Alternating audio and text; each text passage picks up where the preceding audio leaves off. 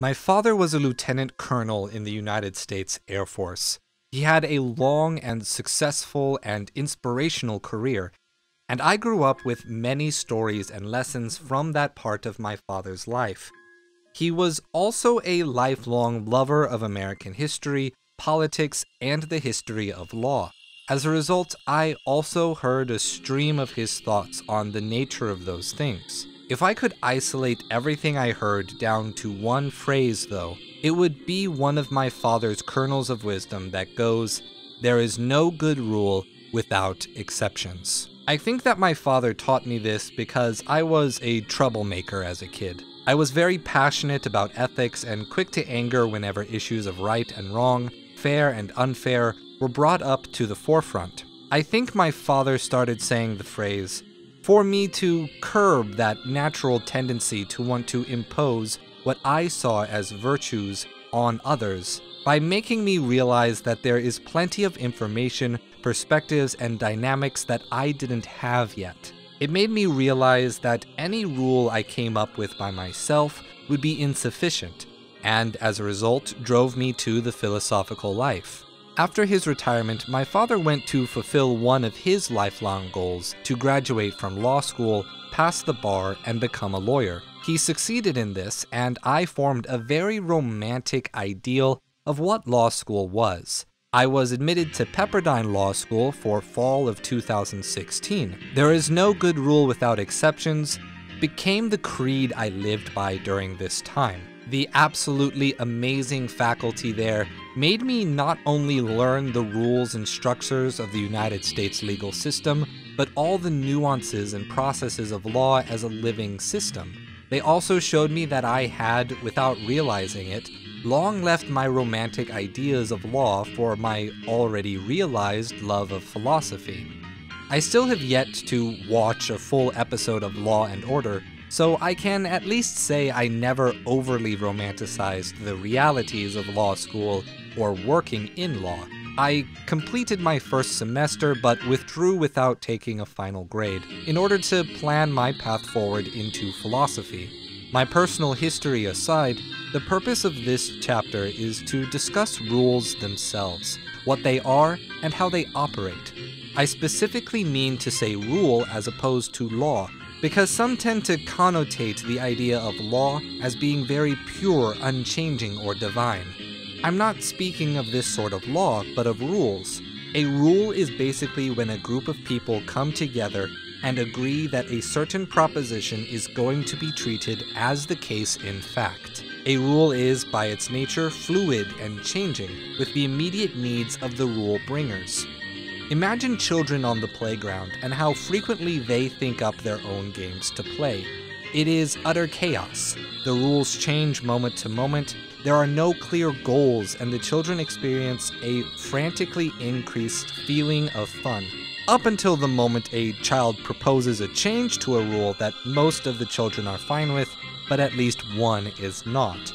The result is fighting, crying, and the kind of bad screaming that we don't enjoy hearing on a playground. And the solution is for the teacher to come over, soothe the hurt emotions, and to figure out a way to help the children to continue playing together, usually in the form of changing the rules so that the kids can play once more. Rules can change like this because there is an inherent recognition that the rule doesn't account for all possible significant states of being.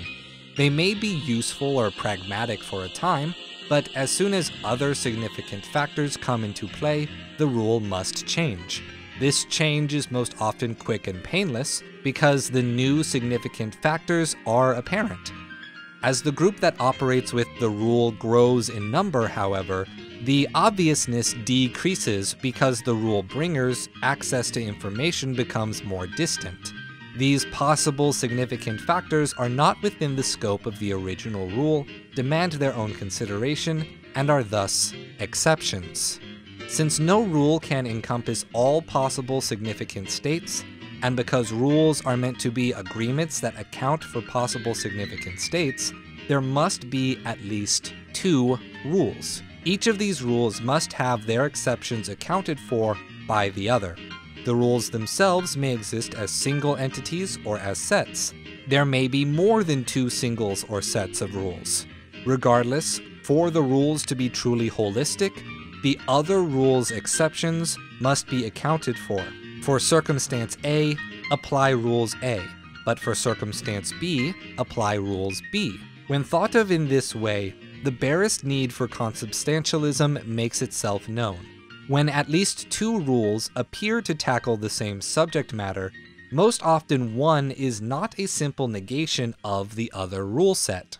Rather, they will be addressing largely the same issues with different exceptions.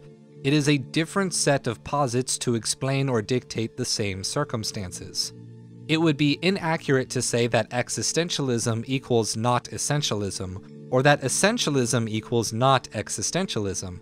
The negation of existentialism is not existentialism. The negation of essentialism is not essentialism. While existentialism does not equal essentialism, it need not be the case that the two are at odds, except in those cases that we formulate our version of the two to include that pure negation. With the method of consubstantialism, it is important to remove the erroneous negation of the other. In doing so, we enable ourselves the ability to not fall into the tendency of the skeptical mindset to slip into an infinite negation mindset. A negator is not a skeptic. A negator is the self-righteousness inherent in not wanting to do the work of the skeptic. A skeptic is someone who hears the posit of another, then sets out through questioning and forming arguments for or against to answer the question, is that true?